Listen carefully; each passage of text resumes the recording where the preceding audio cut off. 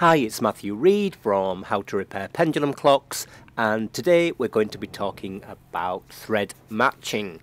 So if you work on clocks that were made very broadly before the middle of the 19th century, sooner or later you will have a tapped or threaded hole or something like a screw, a bolt, or in this case a bell standard to which you want to match a fixing or a nut in this case. And the thread standards that we recognise today, like metric and BA and Whitworth, didn't exist before this period. So although you find some localised thread standards, the chances are you will have to use a couple of the techniques that I'm showing today to make fixings to match. This is a bell standard for a nest of 6 bells, and I think 3 or 4 of the existing nuts are okay, but either some have been lost or something's happened to them and they've been replaced with modern sort of spacing pieces, but they don't match the threads, so they're not functional. When we look at our thread nomenclature, there are a couple of values that are particularly important to us.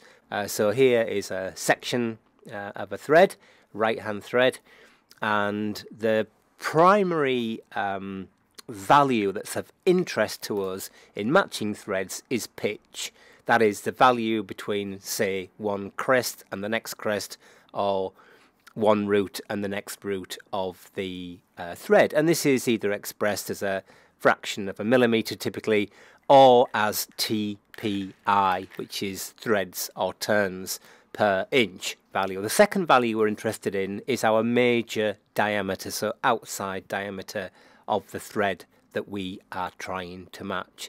So if you've got those two and you can match a thread to those values, the chances are we're going to be okay. There are other values that we might want to take into consideration. That is minor or root diameter. We also have the flank angle of the thread, which changes with different standards, and we can see that value is expressed here. And then we've got the shape or form of the thread as well, which can be all sorts, and here we've got a rounded root and a rounded crest.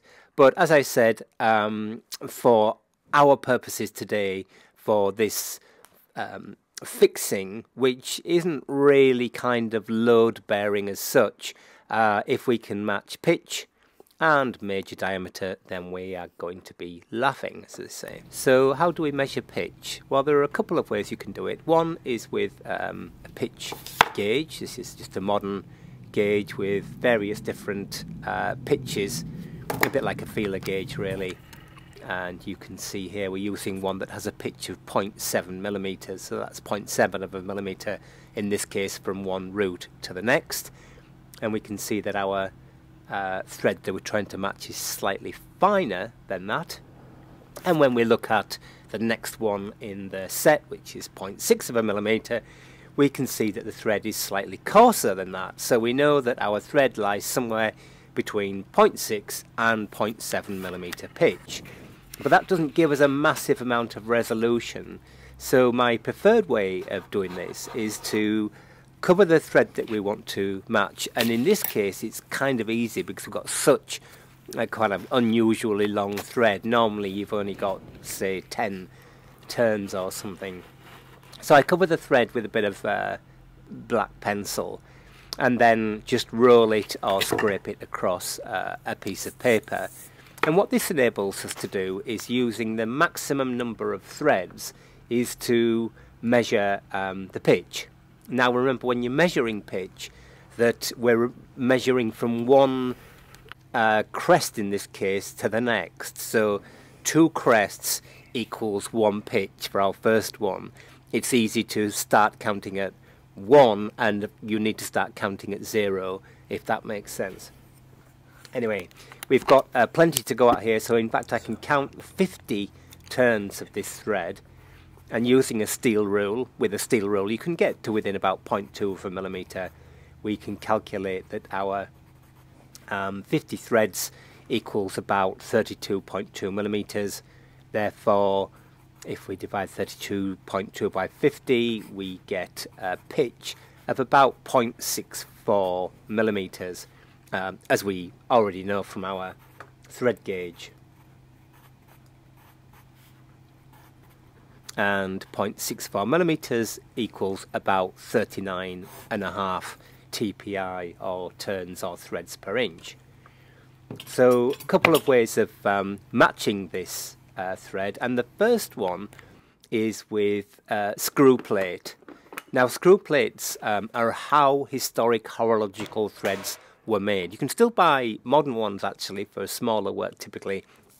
So these are incredibly useful to pick up second hand on the internet or whatever. The problem is that they themselves are not a wider standardization. So it's very difficult to know which of these plates is going to be suitable for the application that you want. So the answer to that is really just to buy as many as you can and build them up over the years. So I found a couple of screw plates that very broadly feel like they may match my thread. This one, as you can see, is signed Martin. So I'm going to look at that pitch, and I do that by finding a hole in the screw plate, which is basically just a set of fixed diameter dies, and they taper from one end of the plate to the other, both in diameter and in pitch.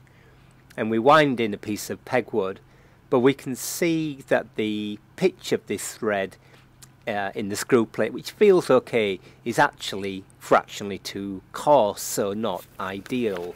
The next way that we might decide to match a thread is using a screw cutting lathe. If you have a screw cutting lathe, then you can make a tap, and from a tap you can make a die.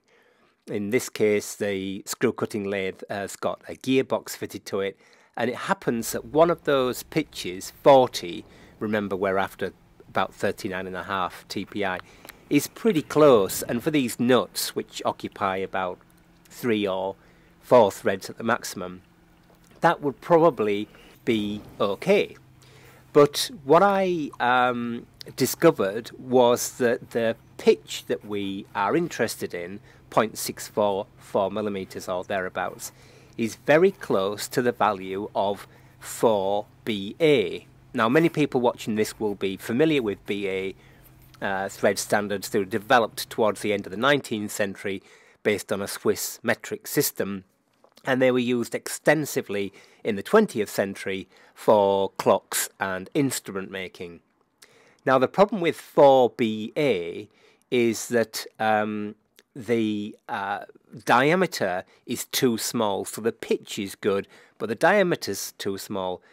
But you can see here these dies, which, unlike our kind of regular split dies where you can change the diameter a little bit by either putting a wedge-shaped screw into this slot or closing the die down with 2 screws in a die holder, these dies are actually split into 2 completely separate halves. And what this means, within reason, is that we can use the pitch of the thread, but we can increase the diameter relatively significantly, which is exactly what we want. So let's give this a try. So my step in making our tap is to take a bit of silver steel, which is a high carbon steel that you can buy ground to very specific diameters, and I turn it, or file it actually in this case, to the shape of a modern tap. The shape isn't actually particularly important as long as it's tapered, and I just held up a tap and copied it. Then I use my 4BA die to slowly reduce the diameter of this thread until one of the historic nuts that we've got fits well.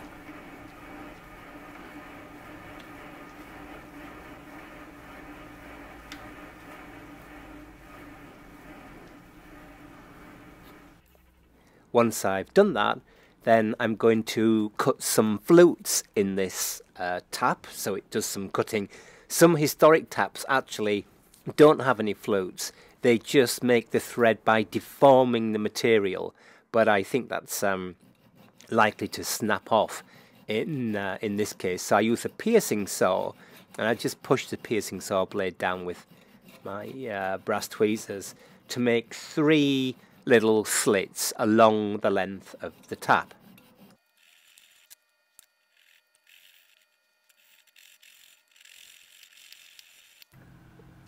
Once I've done that, then I want to actually cut some relief, making sure the tap is cutting in the correct direction, right hand thread. So I just cut the relief with a barrette file, so to file away some material on the non-working side of the little flute that we've made.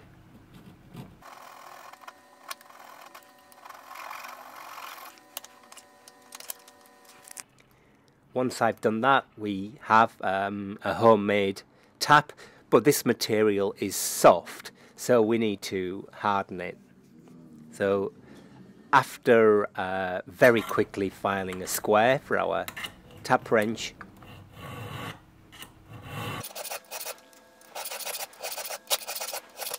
I heat the silver steel to orange, to bright orange, hold it there for about 30 seconds, and then I quench it immediately in cold water.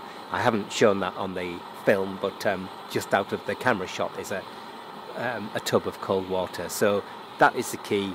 Heat to bright orange, allow the temperature to soak for 30 seconds in the flame, and when the piece is still at bright orange, quench it and stir it immediately in cold water.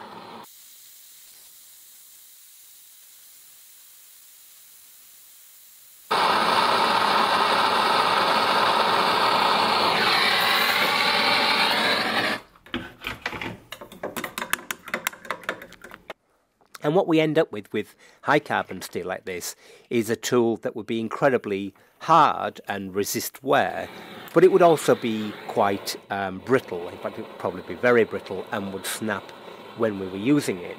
So what we want to do is to temper that brittleness by replacing the brittleness with a bit of strength.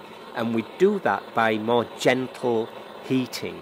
When you heat carbon steel, you'll have noticed that it changes colour, and we can use those colours, they're just an indication of the temperature that the steel is at, to limit the amount of tempering we do. And we want to temper to what they call very pale to medium straw. That's kind of basically yellow. So I left the tap on its stock so I can heat the stock and just allow the temperature to slowly creep along the tap.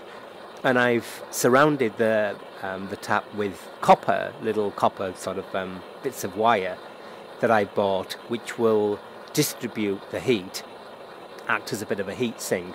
So again, it slows down the speed at which we're tempering. So we temper very slowly until our tap has reached this kind of straw colour, and then just allow it to cool slowly. It doesn't need quenching again. So once we've done that, we can remove the host material and we can see whether it works.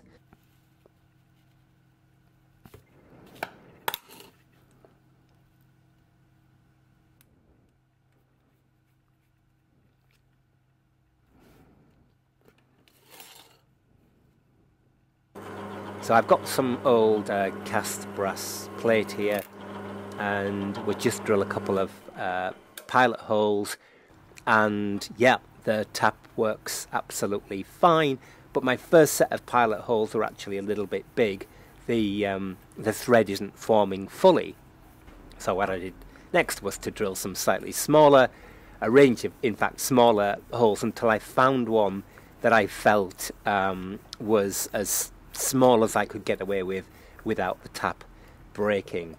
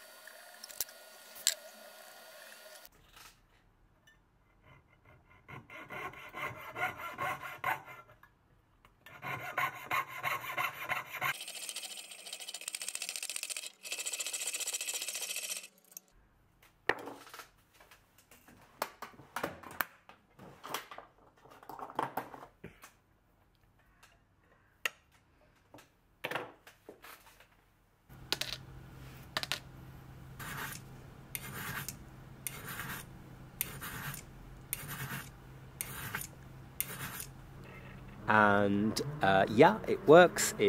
Our new nuts fit the bell standard really quite smartly. I was very pleased with the result, so I just quickly tidied them up, and that's it really. Hopefully that was of use. As I said at the beginning of this video, thread matching in the conservation of clocks is really incredibly useful. And you can see here there are various ways of approaching it. One thing I forgot to say is if you've got access to a lathe with an infinitely variable lead screw, then you can cut any pitch you want. And so again, rather than using the die to make the threads, you can actually cut the thread and follow the same process, make a tap, and from a tap you can make another die if you want to make a screw or something. So it seems like a lot of work, but in the preservation of clocks, this is really important and useful technique. So thanks for watching. If you haven't already, please like and subscribe, and leave a comment below. Thanks very much, and bye for now.